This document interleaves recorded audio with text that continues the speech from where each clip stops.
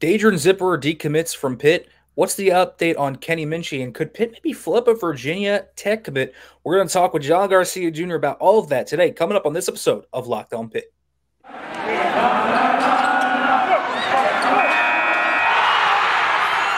You are Locked On Pitt, your daily podcast on the Pittsburgh Panthers, part of the Locked On Podcast Network, your team every day.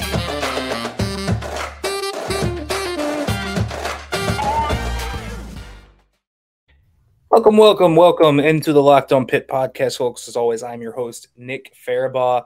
Today's episode of Locked On Pitt brought to you by Underdog. Sign up at UnderdogFantasy.com with the promo code Locked On and get your first deposit doubled up to $100. And as we always do when we talk recruiting here on the Locked On Pitt podcast, I want to welcome in John Garcia Jr. John, been on the show many times. Always great. Welcome on, man. Good to be back on with you, Nick. Hope all is well. Yeah, it's good to have you back on. Pitt 4-3 right now in the season. Hasn't gone the way that the defending ACC champs are looking at it. And on the heels of that, they get a decommit from Daidren Zipperer. Their most recent commit, too, only had been committed for about a month. Obviously, after the Hakeem Williams ordeal, he took the official visit to Utah. We're hearing Utah, UCF maybe in this. There's a lot of different moving variables.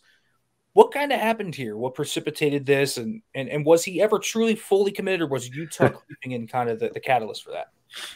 Look, I mean, before Zipperer committed, we were in contact with him and said, hey, look, I know Utah has this official visit. What's the deal? Are you going to take it no matter what? And there was a brief period, Nick, where he was uncertain. Hey, I'm committing on the 24th. The Utah trip is supposed to be the following week or whatever it was, or 2 weeks later. And as we got closer to the commitment, Utah kind of didn't slow down. So that looked like it was going to happen basically no matter what from the moment that he committed to the Pitt Panthers. So obviously whenever there's a visit scheduled to another school, just like we used to talk about with Hakeem Williams, it kind of lessens, the impact of that commitment. And just like Hakeem Williams, who visited Miami, I think the week after committing to Florida State, the door is kind of wide open. So the verbal commitment is soft at best, and then you go from there. So obviously he takes the trip to Utah. It goes really, really well, and they become more of a factor in his recruitment. So I think that really sparked the reset. South Carolina, South Florida, UCF, all involved to a degree there as well. So I think from his perspective, this was more of just, hey, let me just make sure, let me back off and make sure this is where I want to be. So almost a late reset in this recruitment. But again, shouldn't be a huge surprise with that Utah visit looming right around the time that he verbally committed to Pitt. So just, again, par for the course. It's recruiting in this modern age where it is a spot. It is not the final spot. Yeah, it is par for the course. Now, this is Pitt's second decommitment of the process, which is pretty good for all standards. They had one back in June to Shelton Lewis decommitting, who ends up now at Clemson as a Clemson commit. But overall, pretty good job of sticking on this class thus far from Pat Narduzzi and staff. You eliminate Zipperer from the equation, and you kind of assume, I mean, it can happen. I wouldn't assume he's going to recommit to Pitt. It's happened before, but it's rare. How do you look at this wide receiver class now for Pitt? They have three guys coming in. It's still looking like a pretty good group with Kenny Johnson, Zion Fowler, Lamar Seymour, just no Daidren Zipperer. And maybe they try to find a fourth guy to fit in there, but this does affect that wide receiving class just a little bit. Yeah, I think so, because we talked about Zipperer as kind of a blend of some of these other types, particularly Fowler and Johnson. I do think that the three that are still on board are very solid. And I actually had a buddy of mine watch Seymour last week, and he said, man, I don't know how this kid is leaving the state of Florida. I mean, he was so surprised that Miami, Florida State weren't going to double down on this kid because of how dominant he has been as a senior at Miami Central High School, one of the best top 5 high schools in the country this year with some big upsets to the resume, including IMG Academy. He was just like, man, I can't believe Pitt is grabbing this kid. So I think that flip looks really strong at this point. He's probably the highest floor of the three wide receivers, but you have a nice blend with the other two in terms of athleticism, route running polish, and upside. So I do think that it's still a very strong group. But yeah, I do think there is room for another should a late emerger rise in the senior class, or maybe, hey, maybe this Virginia Tech commitment who plays both ways, Dante Lovett, maybe he's the type that you say, hey, I know they want you at DB. Maybe we want you at receiver. I don't know if that's the case to date, but he could bring some juice on that side of the ball as well. But I do think there's potentially room for one more addition, and we all know they're not going to slow down on Akeem Williams in the meantime. Yeah, for sure. There's no doubt about that. I have two questions about the Daidren Zipperer stuff still. One, what do you think about Daidren Zipperer? Is it still possibly Pitt's in this, I guess, is what I would ask about the Daidren Zipperer stuff. Look, recommitments are rare, but when you're looking so far away from home and you've already made that call, it's not out of the realm of possibility. This kid has been quiet at times during his recruitment. He's suffered an injury and kind of gone dark throughout a big part of the process. There's a lot of intrigue and mystery around him to a large degree. So, again, we talk about skill position players from Florida. They're on their own path, right? In their own lane, if you will. And these things sometimes happen. So we have seen stranger things happen in recruiting. But, yeah, typically this late in the process, 6-7 weeks before the early signing period kicks off, you would be somewhat surprised if he ended up back at Pitt. But, look, if he doesn't take any more visits and he's kind of status quo with the options he has, Pitt is still very much, one of his favorite schools in the conversation. So I think it could depend on Utah. It could depend on how much the Utes are pressing for him, how much room they may have in the class to go across the country to get another skill position player, which is something they often do. So the ball could be in Utah's court, but look, that's recruiting, right? Sometimes it doesn't work out and there's not enough space, and all of a sudden he's reconsidering, and it comes down to Pitt, South Carolina, UCF, and USF. I mean, it could very well happen that way, but there's no doubt that Utah appears to be the program in the best position at this point, especially coming off of that official visit. And then one more question I have is, okay, you look at this Pitt recruiting class right now, and there are some athletes in here that maybe identify on the defensive side of the ball, but are putting up some pretty good offensive numbers or an athlete. And one of those guys that sticks out is Jesse Anderson. He's a guy that does a lot on the offensive side of the ball. Pitt recruit him as a DB, but what do you think about him potentially being a switch candidate? We usually see guys come in, maybe presented in one way, and then the spring comes and all of a sudden they're at a different position. Is he a guy that maybe has upside at receiver on a Power 5 level, just as he does clearly at defensive back? Look, when you've got length and ball skills, you've got the foundation. And as you said, there's some experience there with Jesse on his own right. Look, it's proven, right? When you talk about that two-way ability, oftentimes the offensive side of that coin is easier to ease into, especially when you're talking about that transition from high school to college football. So, DB's tough, right? Technical coverages. It's really a feel more than anything else. I think offensively, especially at wide receiver, where we see so many freshmen make an impact really across the country, it's a little bit more of, hey, this is what you already know. You're just doing it at a higher level. So I think in that regard, the transition could be easier on that side of the ball if all things were even. And that's why you recruit two-way guys. I think a lot of these recruits that we've talked about at Pitt overall have some type of secondary sport or secondary spot experience on the football field. And those are always advantageous for the school because, yeah, position changes happen. I mean, some of the best players in college football came up playing another position, right? How many receivers do we hear about playing quarterback in high school? How many great linebackers played running back at the high school level? So same thing for receiver DB. So it is something with a ton of precedent. And if the numbers break that way, it wouldn't be the most surprising thing in this class for Pitt. They've got a bevy of skill position talent in the secondary and receiver already on board. Running back's not that heavy, so you would expect if there is to be a switch, it could come from one of those position groups.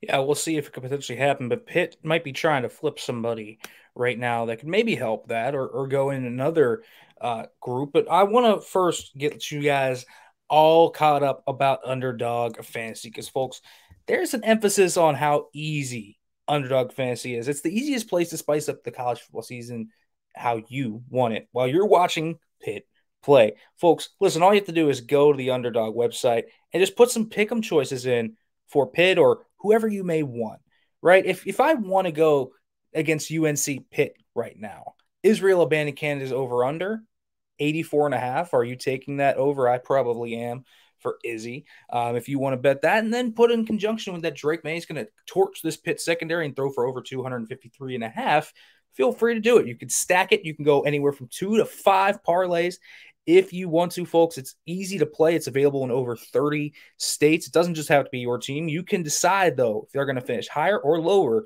on their number. It's one of the easiest fantasy to play games that is out there right now. Folks, sign up with the promo code LOCKEDON. That's one word. Locked On, and Underdog will double your first deposit up to $100. Deposit $100, get $100 free. Go to UnderdogFantasy.com or find the Underdog Fantasy app in the App Store or Google Play Store. That's Underdog Fantasy, promo code Locked On. Again, that's one word, Locked On. Get in on the college football pick'em action today.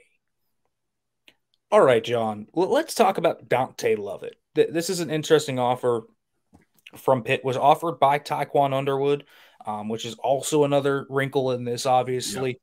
Yep. But the Hokies seem to view him as a corner. Now, he's listed as an athlete. He's a guy in Maryland, the Matha Catholic, that Pitt has gone into and recruited every now and then. But do you think Pitt is viewing him right now as a corner, a receiver? What about Dante Lovett? What's the storybook on Dante Lovett? This is a football player, Nick. You mentioned DeMatha Catholic, great competition. That Catholic League in Washington, D.C., that area is one of the best leagues in high school football. And his senior season has been unbelievable. A true, not only two-phase guy, three-phase guy. I mean, you'll see some kick return action maybe before you see his work at wide receiver or in the secondary. And that's got to be exciting from a coaching staff perspective, because you have so much open book with this kid at 6'1", 190 pounds. So he's big, physical, versatile, obviously extremely athletic and instinctive. He's got some wheels on top of it. But, man, with this kid, you can make the case for either side of the football. From the offensive perspective at wide receiver, big, long strider, very explosive at the catch point. He caught a 50-yard post over 2 guys recently for DeMatha, a guy who naturally courts the football incredibly well. Probably a little bit more raw in the wide receiver department, but certainly has that foundation athletically and from a frame perspective to make that move full-time. And wherever he focuses his energy in college at one position, I do think you're going to see a big jump from a technical perspective. And then defensively, instinctive corner, willing to play physical. We mentioned the ball skills at wide receiver. That shows up on defense as well. Again, with that great size, he plays corner, probably profiles a little bit more as a safety at the next level. So there's really a lot to work with here from a height, weight, athleticism, and skill set standpoint for Lovett, to the point where, yeah, depending on scheme and system, you can make the argument he belongs on one side of the ball versus the other. But bottom line, this is a football player. This is a guy who makes plays.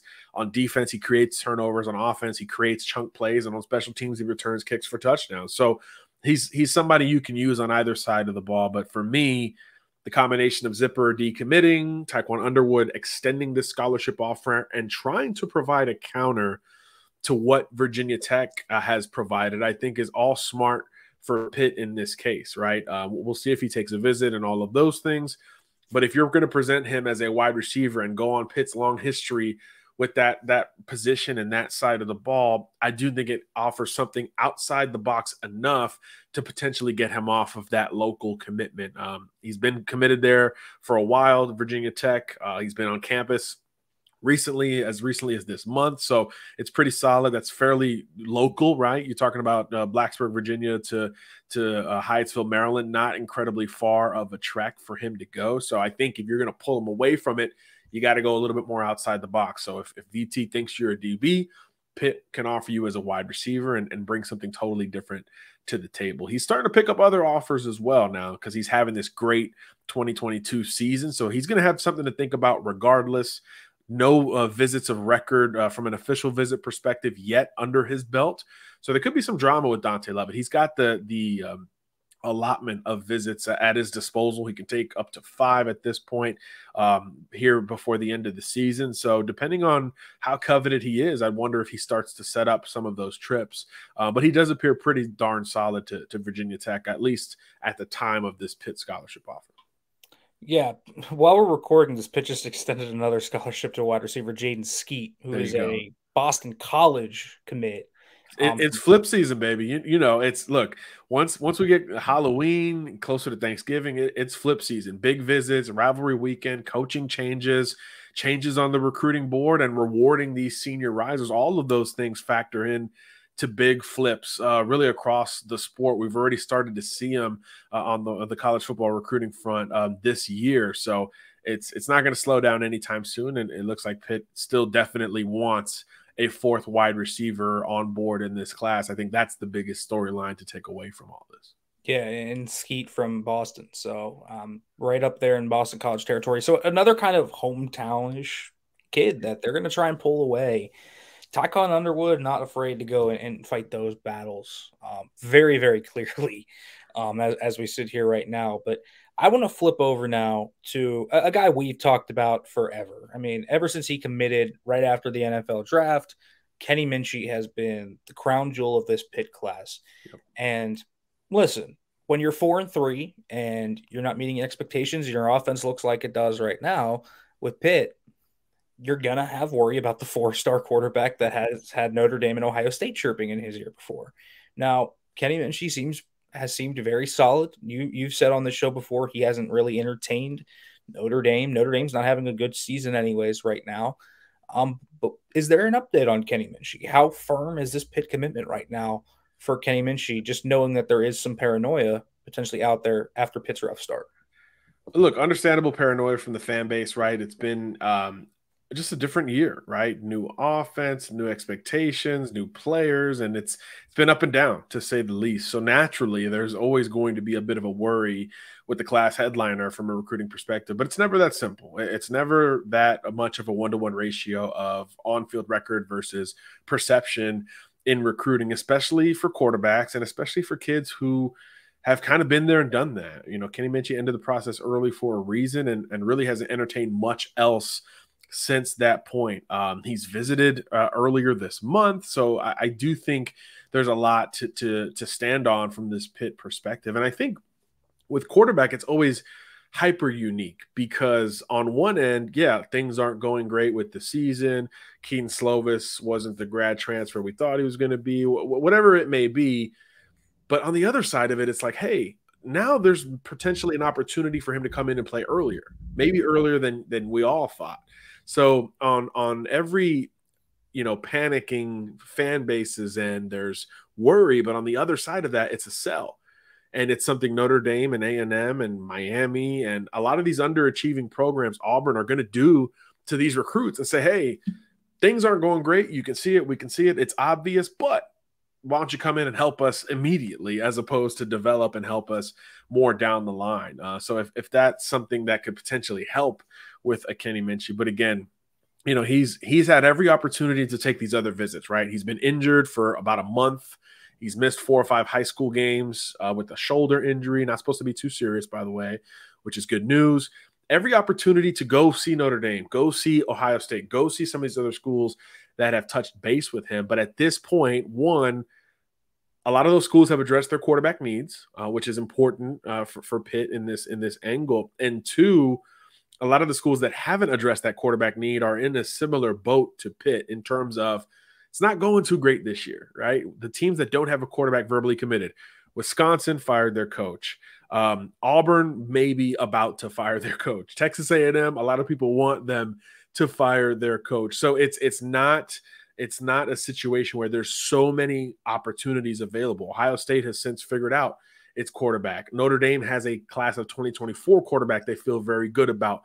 There's some reclassification rumors there as we see a lot of 2024 start to jump in to 2023. So a lot of the schools that were the immediate threats to Kenny Minchey and Pitt have appeared to not move on, but readjust their plan. Ohio State in landing a quarterback, and Notre Dame maybe with another one on the way as well. So if it's those schools, you worry a little bit, but if it's outside of that box, you feel pretty good about where Pitt stands with Kenny Minchey. If it was the Tennessee Volunteers in state with the season they're having and that kind of offense, you start to worry a little bit, but they figured out their quarterback board a long time ago. So I don't see a lot of quarterback movement on the horizon from a decommitment perspective, not only from Pitt, But I think across college football, a lot of the hot seat programs don't necessarily have that big time quarterback locked in. So I think Kenny Minchey is most likely to end up at Pitt. That silence is golden in his recruitment based on the type of kid that he is. Yeah, that's good news for all Pitt fans. I know that Kenny Minchey is kind of the ray of hope, if you will, right? And I think you bring up an interesting point. The fact that Slovis hasn't been very good this year, it does kind of ring the bell that maybe Minchey starts as a true freshman next year. And you've talked about you think he can do that if in the right circumstances. I also wanted to ask you about this. I haven't really asked you about this in regards to Kenny Minchey. Frank Cignetti Jr. is the guy that was kind of the lead dog in recruiting on Kenny Minchey. We know his NFL experience. We know his pro style offense. Kenny Minchey looks like a pro style type of quarterback. Yeah. How important do you think the NFL experience of Frank Cignetti, the pro style offense that Pitt runs that maybe doesn't fit Slovis as well?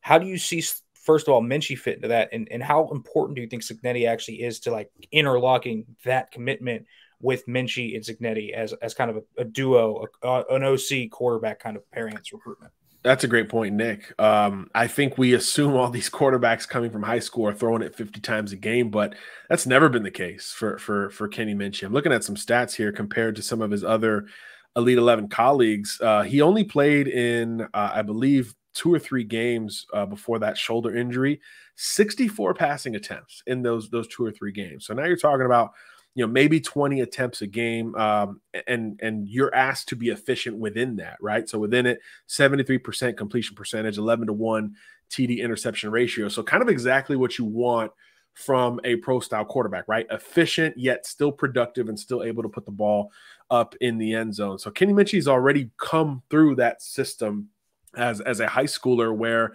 he's not throwing it 50 times a game and having to do all these crazy things. It's more conventional. It's more efficient and comfortable in his regard. So I do think that's something that is important to consider. This isn't a kid who thought he was going to play in an offense that threw it 50 times a game and demanded the quarterback run a ton and all these things. He understood the adjustment that was going to be made, especially considering when he committed, right? Like you said, after spring ball, after having been up there a couple of times with this current coaching staff. So as much as the 2021 group created an allure and helped to perk his ears up, it's this staff and this system that kind of locked him in. So I think in that regard, it makes a lot of sense for Minchey to stay solid. And again, you couple the fit with the fact of, this kid's demeanor is always the same. I just think he's got this mature angle to potentially be one of these guys that plays early. Again, we fall into the trap of, if he's a freshman impact type of guy, it's got to be this crazy stat, freshman All-American type season. It doesn't always have to be that. And Pitt has adjusted its approach offensively to favor those types of quarterbacks where it's not all on you. It's not all on your right arm. It's on all of us, the offensive line, the running game, the defense, etc. Hadn't always worked out for Pitt, but that plan is something that Kenny Minchey fits into that much more, especially if he's asked to do so as early as next year. Yeah, we'll see what ends up happening. But it sounds like Kenny Minchey is probably going to come to Pittsburgh next year. John, is always great stuff. Tell them where they can find your stuff, read your stuff, follow you, all of that great stuff. Well, yeah, some class rankings are coming out because it's about to be a new month over at SI.com. So check us out, SI.com/college. And we're talking college ball and recruiting all the time on Twitter at JohnGarcia_JR. Folks, make sure to check out John's stuff. He does great work. And as always, as we end it here, hail to Pitt.